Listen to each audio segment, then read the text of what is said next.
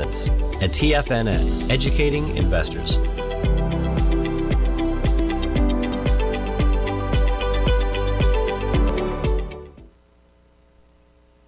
This is TFNN, the Tiger Financial News Network. TFNN, headline news update.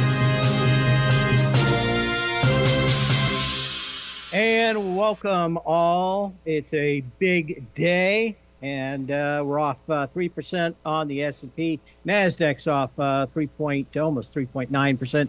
Dow down 2.7%. Russell off almost 3%. Crude oil, even it has not been able to avoid the downside, down about 0.7%. Gold off 1.5%. And of course, what do we have today? Well, it's the results of the CPI. And my question of the day is there less blood in the stock markets today than Kill Bill Volume 2? I think it's a toss-up. Other things going on that people are talking about, Twitter whistleblower, we'll be talking about that on the show today. Probably less to do about Twitter than a deal between the left and the right on regulation of many of these media stocks. And I didn't put it on there, but it's the third thing of the day. And that is certainly two things.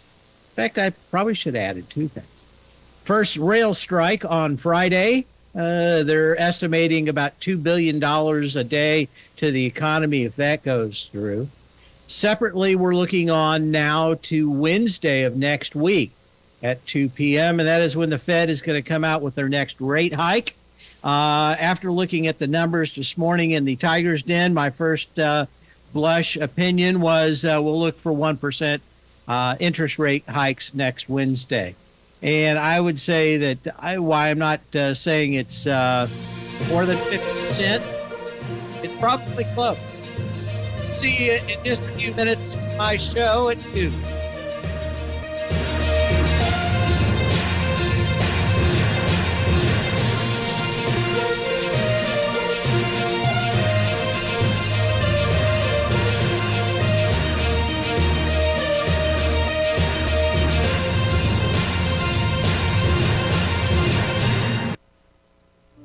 The reality is that navigating financial markets